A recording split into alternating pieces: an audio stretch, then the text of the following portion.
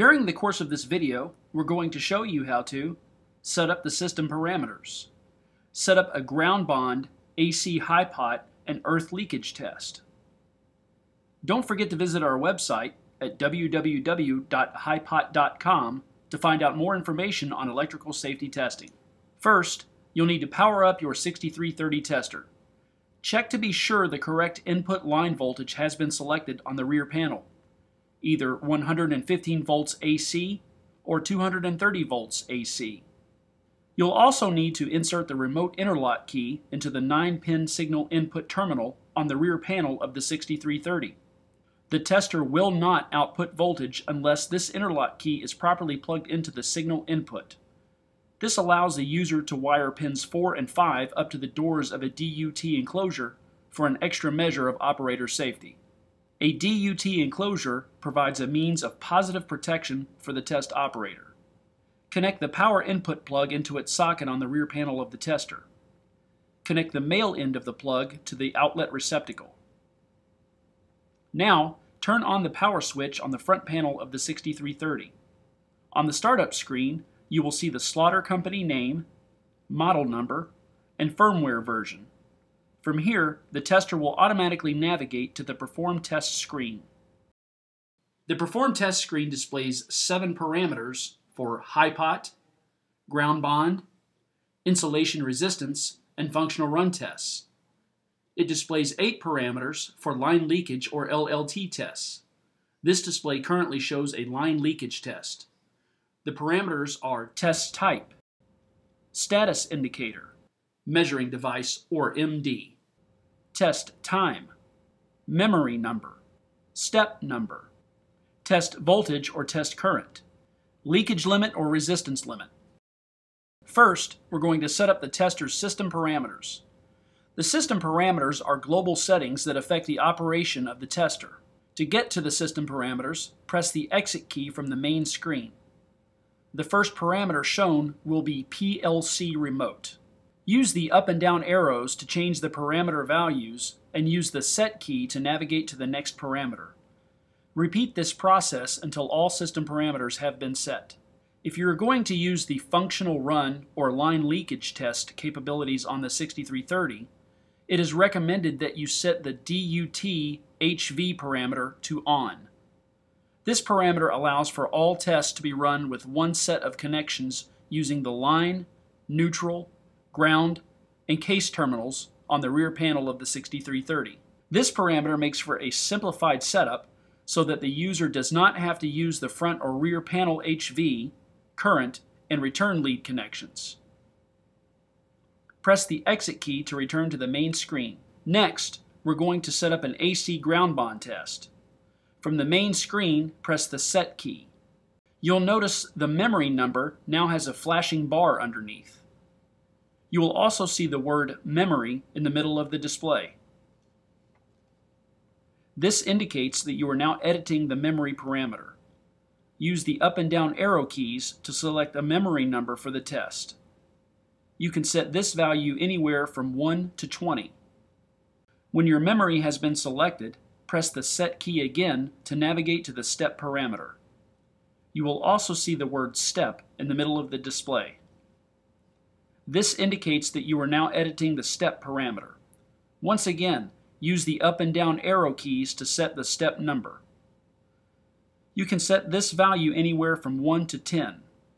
With 20 memories and 10 steps per memory, the 6000 series allows you to set up to 200 separate tests. Press the set key to navigate to the test parameter. The first parameter is the test mode. This allows you to set your test type. On the 6330, you have the option to choose between ACW, the AC Hipot test, DCW, the DC Hipot test, IR, the insulation resistance test, GND, the ground bond test, RUN, the functional run test, and LLT, the line leakage test. Use the up and down arrow keys to select the ground bond test. Press the set key to accept this setting and move to the next parameter, current. Using the up and down arrow keys, set the necessary values. Press the Set key to accept each parameter value and move on to the next parameter. This will eventually take you back to the memory setting. Once you are finished setting all test parameters, press the Exit key to return to the Perform Test screen. We're also going to set up an AC Hipot test, but first, we'd like to make sure that our Groundbond and Hypot tests run in sequence.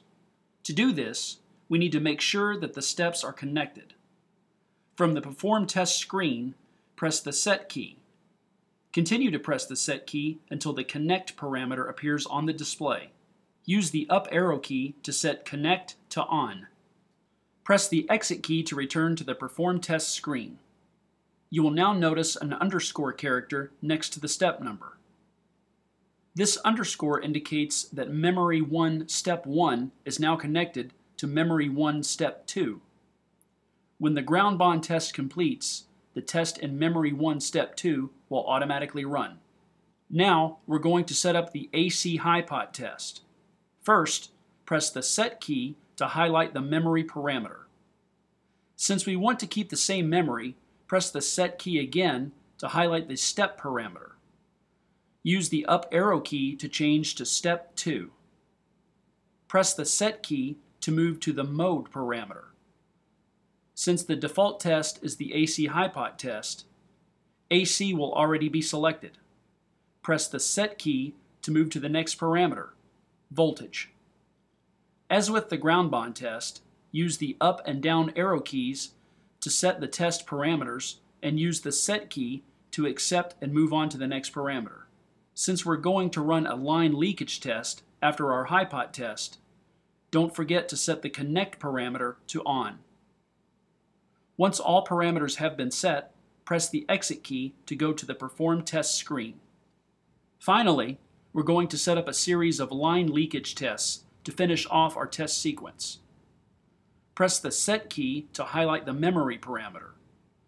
Since we want to keep the same memory, press the Set key again to highlight the step parameter. Use the up arrow key to change to Step 3. Press the Set key to move to the mode parameter.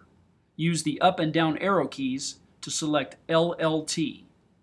Press the Set key to move to the next parameter, volt high. Use the up and down arrow keys to set the test parameters and use the Set key to accept and move on to the next parameter. Continue until you reach the line parameter. The line parameter indicates the status of the fault conditions for a line leakage test. Fault conditions include an open neutral conductor, polarity reversal, and an open ground conductor. Fault conditions are designed to simulate worst-case scenarios for electrical hazards while the DUT is running. There are a total of 8 different conditions that may be configured. The possible configurations are shown in this table. Please refer to your appropriate safety standard to determine which conditions apply to testing on your product. When in doubt, it is recommended that all 8 line conditions be run in a single test sequence. This ensures that all possible test cases are covered.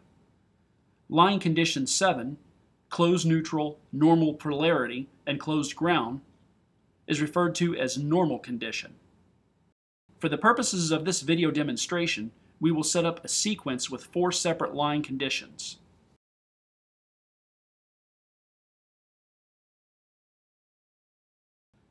Next is the MD or measuring device parameter. The measuring device is designed to simulate the impedance of the human body. Select the appropriate measuring device per your testing standard. For this video demonstration, we will use measuring device C for the medical device testing standard. Once all the test parameters have been set, press the Exit key to return to the Perform Test screen. To learn how to connect your 6330 to the DUT and run your test sequence, watch Part 2 of the 6330 series video, Running Your Tests.